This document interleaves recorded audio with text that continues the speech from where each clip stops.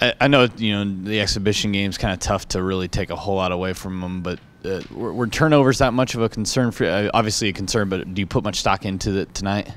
Well, before Friday, it was a major concern because we had turned it over so much in our practices.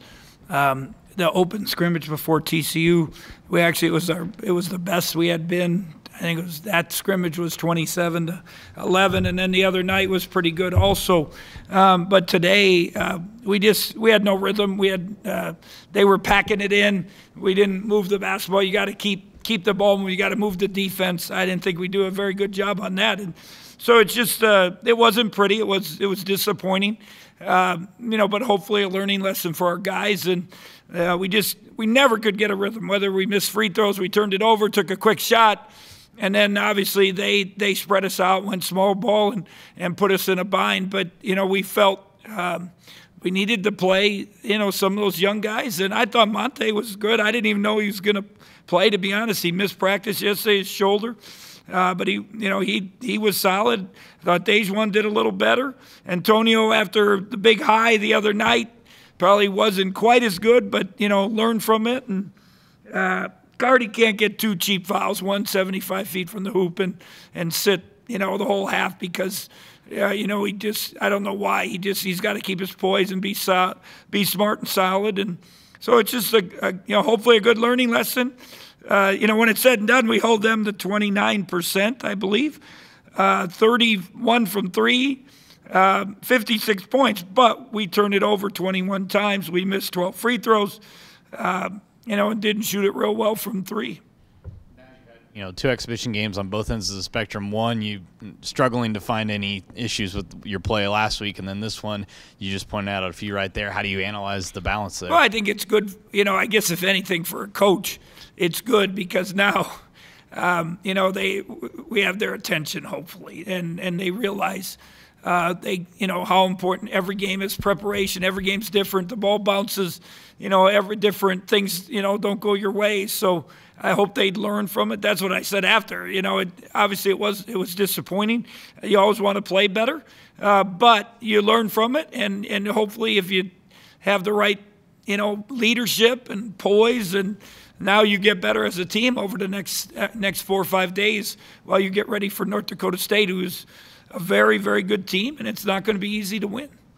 With Mac, is it as simple as just not fouling that leads to games like that? And he's got to realize when people double him, he can't have 6 turnovers. Levi and him have 6 and 4. That's your five men who don't touch the ball a lot have 10 of your 21, and it can't happen. Again, packed defense, they're there. You got to realize, they're coming. You got to play stronger. They played hard. You got to give Washburn credit. Coach did a good job, getting them to play their butts off. And, but if Mac can, I challenged him to get a double-double. I still didn't think he was great, but I was happy he made some progress and had a good motor.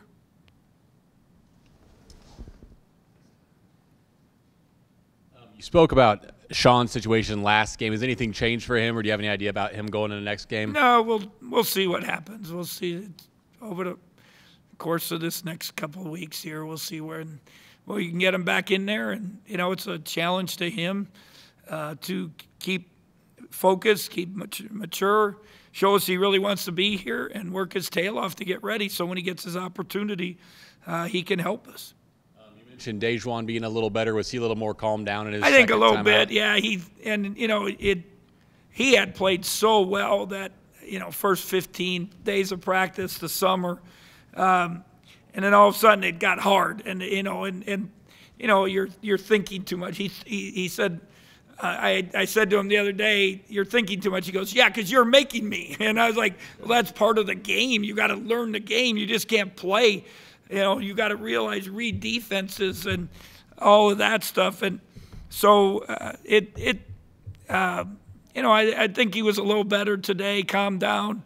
He wants to do well. His is more, he wants to do so well, and he wants it to come easy, but he's going to have to learn. So, his numbers are okay, 3 for 6 and 4 rebounds, and he had some play hards and good solid numbers. Mike McGurl's got to find some niche 4 assists, 1 turnover.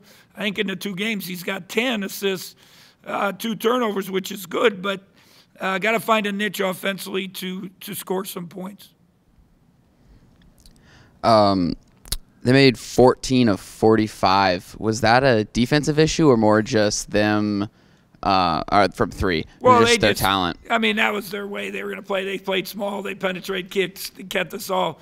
We didn't adjust a little bit. We needed to do a better job. They kind of got us flying all around, kicking it, swinging it, and shooting those threes. And again, that's still 31%. If you hold somebody 29%, you're doing all right from 3. They just hit some open ones, some timely ones, and we broke down. Sometimes it's the young guys. End of the half, we had 3 in a row where we just broke down. Our guys didn't communicate. A couple of those were actually older guys, to be honest, and so again, give them credit. Brett does a good job, and they came and played their butts off, and hopefully it was good for them, good for us in the long run to learn and grow as a team. You talked a little bit about him, but just any more thoughts about Montavious Murphy's game today? I thought he did all right. Again, he shocked me. A day ago, he said he couldn't lift his shoulder, and came to shoot around today. And Luke, our trainer, said, "Let's let him at least shoot around and see what happens." And I kind of joked, "You ready to play?" He goes, "Yep, coach, ready to play." And so we said, warm up today, see what he can do. And I thought he was good. He's been very 21 minutes, 11 points, 5 rebounds. It's pretty good so far. And he missed. He's got to make those layups. If he can get a couple of those down, you think about it. He's doing pretty well. Wyatt said to me, those 2 guys combined last week, I can't remember what it was, 26 and 16 rebounds or something like that. And Dean never gave us that, so that's pretty good, for young guys. From these last 2 exhibition games, anything you can take into the North Dakota State game, and just what? We got to be ready to play. You learn from that. We got to play hard. We got to do what we do. And they dove on the floor. We did it today. And if we play the way we're capable, and we got to take care of the ball and move the basketball and get assists. And if we do those things, I still think we're a pretty good team. We just not very good rhythm today, and it was disappointing. But I guess you got to give our guys credit. We found a way to win, and we got it into double digits. And I wish we could have finished it and let some other guys get some more minutes at the end. But it's fine. You grow and learn from it. And what about North Dakota State? Good, solid team. They made an unbelievable run last year at the end.